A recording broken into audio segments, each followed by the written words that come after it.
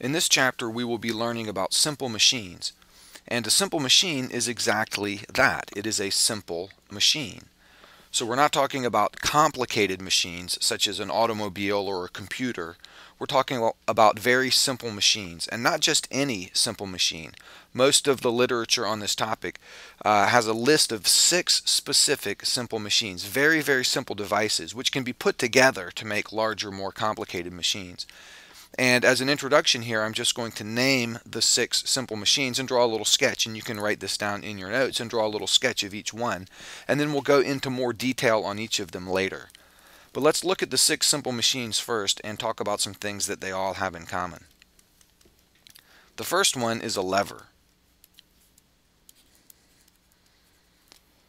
And we usually draw a little triangle here called the fulcrum, and then there's something, a rigid beam, a board perhaps, that's placed across the fulcrum.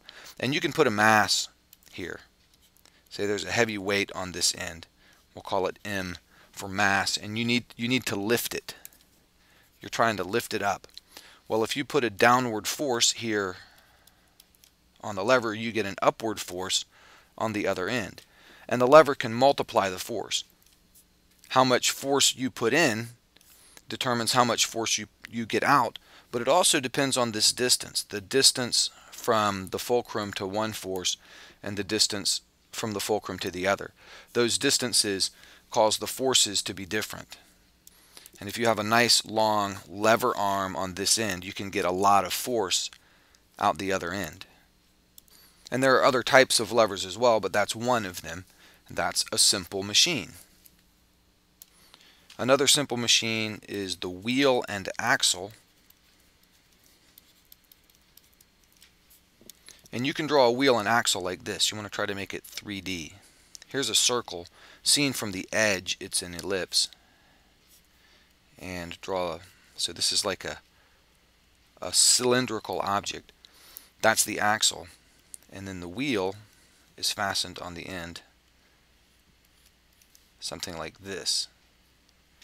So that might be kind of tricky to draw. But that's the wheel and axle. And the two pieces are fastened together as one rigid object. And you can see that if you turn the axle, if you rotate the axle, then the wheel will also rotate. But because they're different sizes, you get a different distance. A small movement around the rim of the wheel, or around the rim of the axle, results in a large movement around the rim of the wheel. And that's considered one of the simple machines, the wheel and axle. A pulley is also considered a simple machine, and we typically draw it like this. Draw a horizontal line and put these little lines that we call hash marks. That's a standard engineering diagram for a ceiling or a wall. And we'll put a little rope hanging from the ceiling, and onto the rope is fastened a pulley. So the rope or bracket comes down here and fastens to the axle of the pulley, and the pulley can rotate, and you might have a rope thrown over the pulley like this, and there's a mass down here that we need to lift.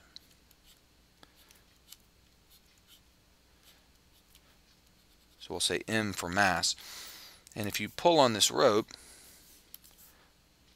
down here, say you exert a force in this direction, that will result in an upward force on the mass.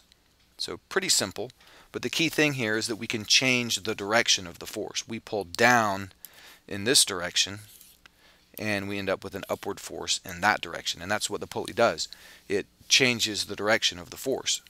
Now you can also have more complicated systems of pulleys that will multiply the force, and we'll talk about those later as well. But for now, just understand that a pulley is a type of simple machine.